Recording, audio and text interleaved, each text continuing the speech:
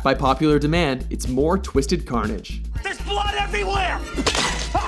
Welcome to WatchMojo.com, and today we'll be counting down yet another top 10 hilarious movie deaths.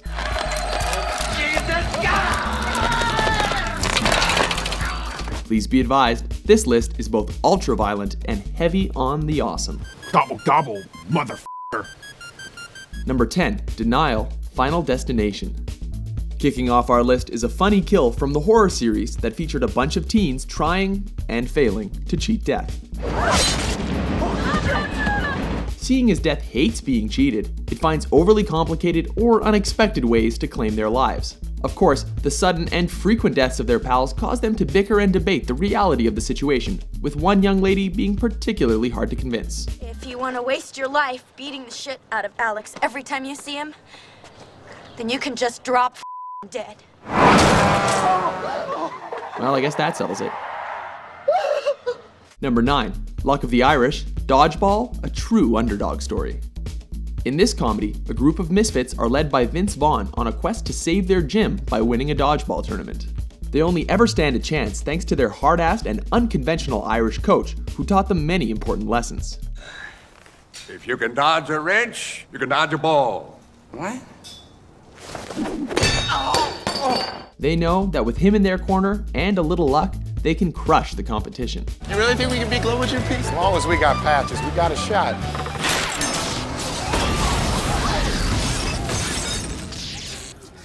Oh boy, that's unlucky. Well, it's probably the way he would have wanted to go.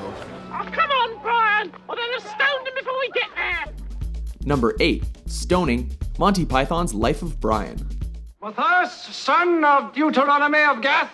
Do I say yes? Yes. Yes. We hope religious satire is fair game for you. Here, John Cleese's high priest has sentenced a man to death by stoning for a simple crime. Look, I'd had a lovely supper, and all I said to my wife was that piece of halibut was good enough for Jehovah.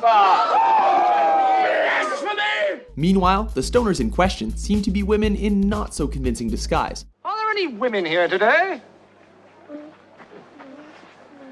All hoping to sneak in a few good throws. Oh, lay off, we haven't started yet. Come on, who threw that? Women or not, they are extremely anxious to get the stoning underway, as the victim himself comes dangerously close to setting them off as he pleads his case. If you say Jehovah once more, right, who threw that? But it's the high priest that finally sets them loose. No one is to stone anyone until I blow this whistle. Do you understand? Even, and I want to make this absolutely clear, even if they do say Jehovah. You gotta watch what you say.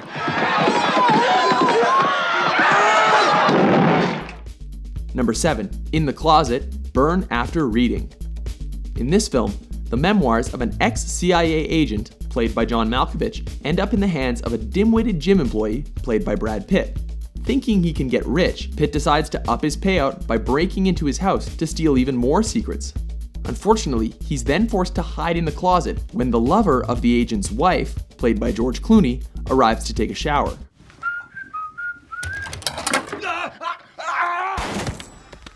And that's why you don't play peekaboo with someone who's holding a revolver.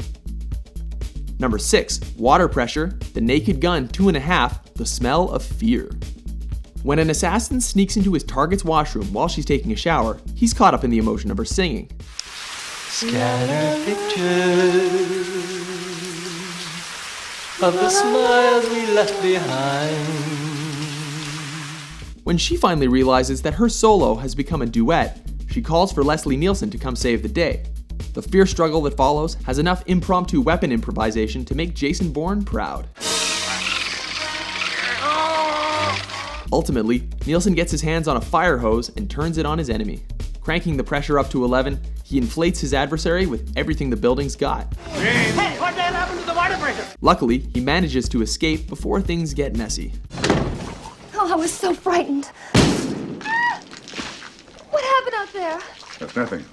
There's nothing to worry about. But if I were you, I wouldn't leave until they've had a chance to shampoo the carpets. Number 5, Why Won't You Die? Austin Powers, The Spy Who Shagged Me. In this adventure, Austin finds himself traveling back to the shagadelic 1960s. Soon enough, he's found by Dr. Evil's assassins at a nightclub.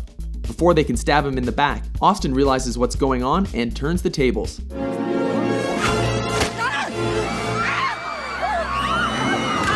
But that's not all. He uses the one assassin as a human shield against a machine gun, a bazooka blast, and even a 20-story drop.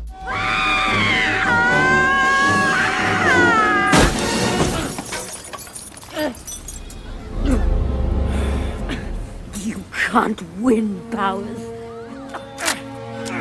Why won't you die? Number 4, Choked Up, Basket Case 3, The Progeny.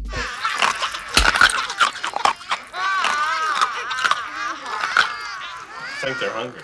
Okay, settle down. The trashy films are coming. So just relax, everybody. Here, a deformed monster that lives in a basket discovers that the sheriff's deputies have captured his offspring. Instead of coughing up the bail money, it decides to take matters into his own hands.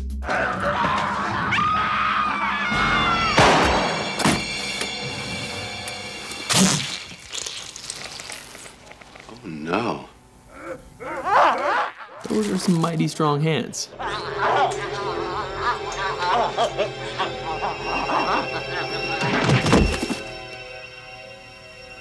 Number 3, Triple Sword, The Sword and the Sorcerer.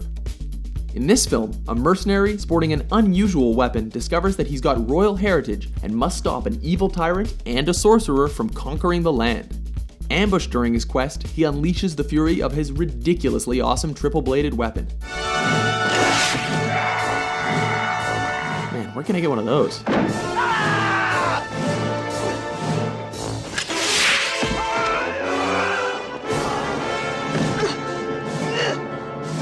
Number 2, Rambo, UHF.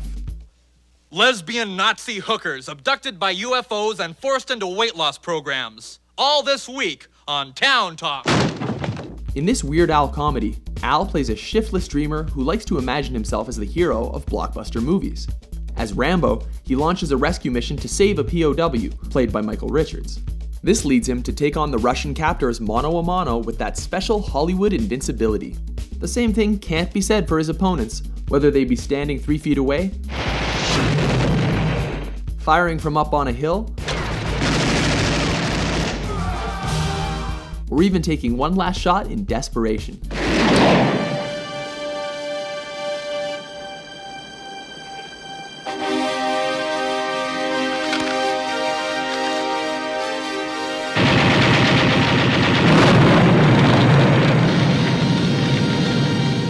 Number 1, The Present, Happy Gilmore. First my dad, now Chubbs.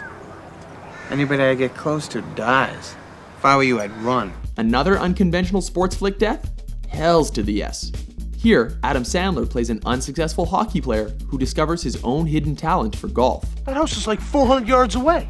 Is that good? Helping him make his glorious transformation is his coach Chubbs, a man whose own career was ended when a gator bit off his hand. Damned alligator just popped up. Cut me down in my prime. He got me. But I tore one of that bastard's eyes out, though. Look at that. You're pretty sick, Chubbs. To show his gratitude for the support Chubbs has given him, Sandler gives his friend a surprise gift. Remember the gator that got your hand? I got his head. Chubbs! Chubbs! Agree with our list? Which movie death made you laugh the most? For more entertaining top 10s, be sure to subscribe to WatchMojo.com.